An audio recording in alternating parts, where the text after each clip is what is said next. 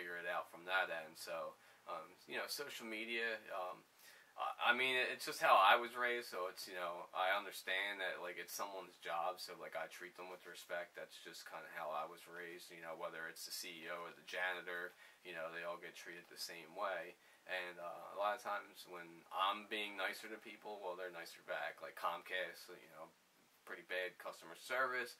But, you know, I haven't had a bad experience because you know, I talk to them like a decent human being and they treat me well.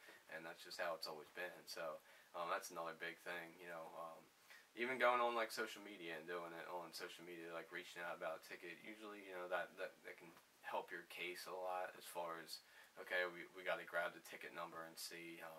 You know, that was big for the whole thing with Crypto, you know, is having a social media presence and finding tickets that way that really need to be dealt with. But a lot of it's, you know, patience, and that's pretty much the big thing.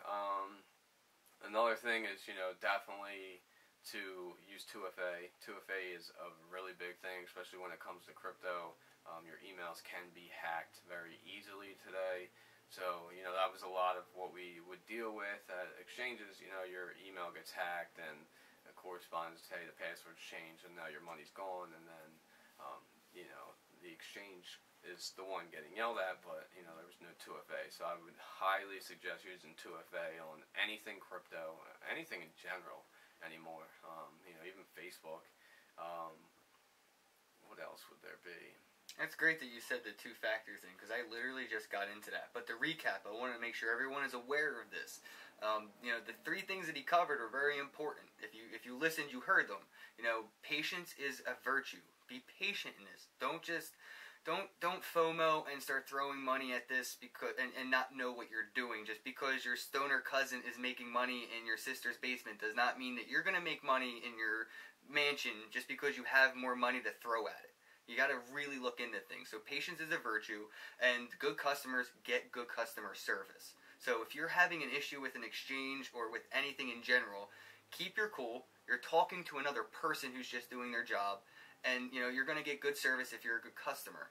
And two-factor authentication is probably the most important thing that you covered. Honestly, and he covered, like, you know, how he said your passwords for emails are easily hacked now, and this is how people are getting your passwords for your emails.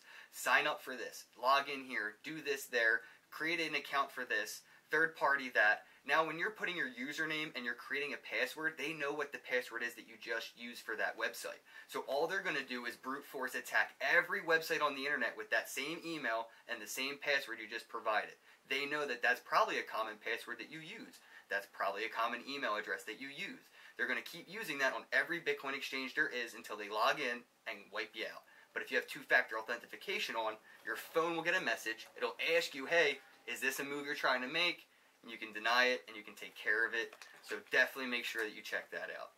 That was great. Are there any other things that you could think of, like, that people should be aware of, that, you know, like, you know, the point of view that you have is pretty unique on, like, the ticket replying things. So, like, some more advanced things that people may need to know before they get started, or maybe speak to the people who are already advanced, and some issues that you see people that are pretty tech savvy still have.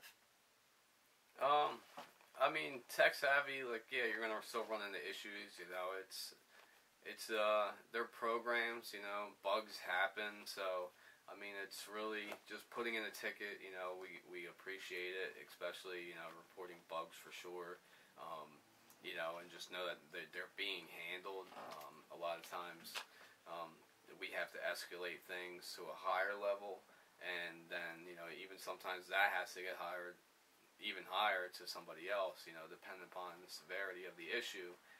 You know, so we do see all the problems, and once they're discussed, like, they're being worked upon very quickly to make sure that it's not going on again.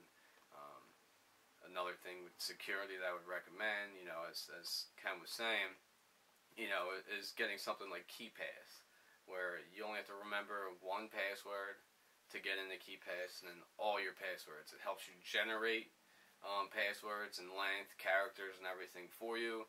This way they're all stored there, because you're not going to remember, you know, *#shoe15, you know, your ex-girlfriend's name, whatever.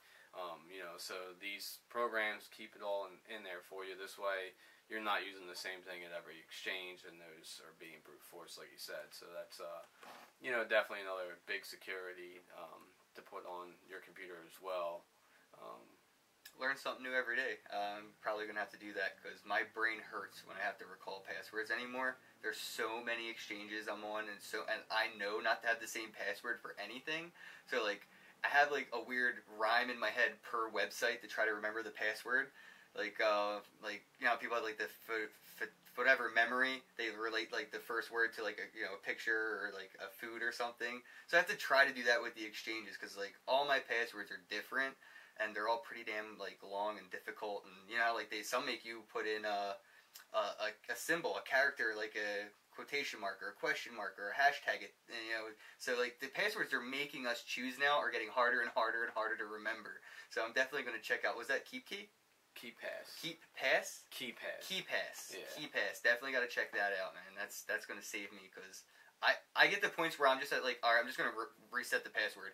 I don't remember the password. I have my Gmail, or whatever email server I'm using, reset password, and then I go through that whole process at least twice a week for certain websites. I mean, that's kind of how it was for me. I would lose passwords, and, like, I'm the same as you. Like, I was taught in school, hey, do song lyrics, and then use, like, the first letter of each word, and with, numbers and stuff mixed in between. So that's, like, how I remembered it. But even then, it's just like, well, I did a different variation of it this time. And so, like, I kept doing it, and it was so simple. Hey, I only have to remember one master key password. It opens up this app, and all my passwords are there. And instead of having to create one myself, I can literally, hey, this is Facebook, and generate, and I want it to be 15 characters with, this in capital letters and stuff.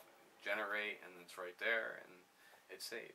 That's awesome. And is it, like, cloud-based? So if, like, you lost your phone, you can log into the app and just see all your passwords again as long as you have your login info? I haven't checked into the cloud-based part of it. I mean, I have it both on phone and laptop, so... I've seen stuff like that, and sometimes they're client-side, sometimes they're server-side, so it's like, they don't want, like, almost like how Jax is. They don't want to have access to your private keys, or, maybe KeePass doesn't want to have access to your password, so it's only on your phone.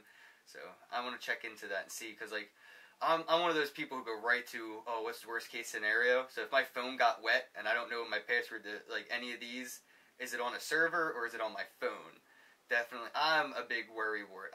I feel like everybody should probably go to worst case scenario when it comes to anything to do with your money or anything like that with security. What's the worst case scenario it could go to? And then from there, work your way back and make sure you're comfortable. So that was the first thing that came to mind when you mentioned the app, was like, what's the worst case? And then I have to make sure that, it's encrypted and it's not just on my phone, it's, server side. Is it open source to make sure it's secure? And then I can use it. So I like to work my way backwards a little bit, but it's a much longer process, and I hate to go through the world with such doom and gloom on everything, but I've been had once or twice. Have you ever been scammed in this industry by anything in particular, or ever, like, maybe looked at something and was like, this is awesome, and it turned out to be a scam? I've looked into things, but, like I said, patience, and so it hasn't happened to me yet. Very close. I've looked at a couple things, but, I kind of escaped a lot of things by being patient and being like, oh, well, okay. I'm not usually the one to do trial and error, like even when it comes to, like, my money, my Bitcoin, like, I store everything in my own wallets. I say that even for, like, when you're trading, leave enough on anywhere to where you're comfortable if, something bad does happen, that, okay, it's not that big of a deal. Use your trades, daily trade, and then withdraw. That's what I've always done, and will continue to do. My new thing for trading would be Whale Club, which, if anyone watched Billions, the show Billions, it kind of, like, got me into it even more, where, it's a really, really good website. So it's a different style of trading where, you can bid on the price of Ethereum or Bitcoin either going up or dropping. And I believe the window time frame is like 3 minutes or something of that nature. I forget offhand. That's awesome. It's like crystal ball gambling. Pretty much, and that's anyone that knows me, knows that I like my sports and teams and researching on sports teams and doing the occasional betting in Delaware and fantasy sports and stuff like that. So it was just a different market, being able to analyze the trends and everything, and determining, hey, is this going up or is this going down? And I like that style of trading better. I feel like they missed an opportunity naming it fantasy crypto or something then, because like that, I feel like that'd be more appealing. So the whale club is, like you said, it's like you bid on a price movement 3 minutes into the future of any cryptocurrency, or just the two. There's Dash is one of them, I believe, too. That would be so fun. It's not every one of them. I think there's only a couple of the main ones so far. But like I said, I just kind of got into it not too long ago, so I can't give full-on answers, but, But what you know of it so far, it's worth checking out more. You're going to look into it more, probably throw stuff at it and play around. Absolutely. I mean, before the ETH dump, I was able to, play around with it and, make some money off the ETH dump when it dropped all the way to... Well, it depends what exchange. It was like a penny on some, $13 on others. Yeah, it depends what exchange. 140, whatever, 200, whatever. It dumped, at least $50, $60 very quickly. So. Do you mind segueing into, maybe some people wouldn't know how that's even possible? Like, how does something like that even happen? From what I've seen on, basically from being around and seeing, the fall of Mt. Gox and. Unfortunately, Cripsy as well. MintPal. There's been so many exchanges that just went under. When withdrawals are halted for any reason, it could just be like, hey, we're upgrading our server. People panic, so they sell. And once, hey, oh wow, it's jumped down already this quickly. More people are selling. And then other people are like, well, now it's cheaper. We see the opportunity of Bitcoin. Oh, Bitcoin dropped to 2,000. Cheap Bitcoin, let's buy it. And it went right back up. It's very patient. Being in the game, buying it at $50 to $100, and then quickly it jumped up to $1,200. I think about like a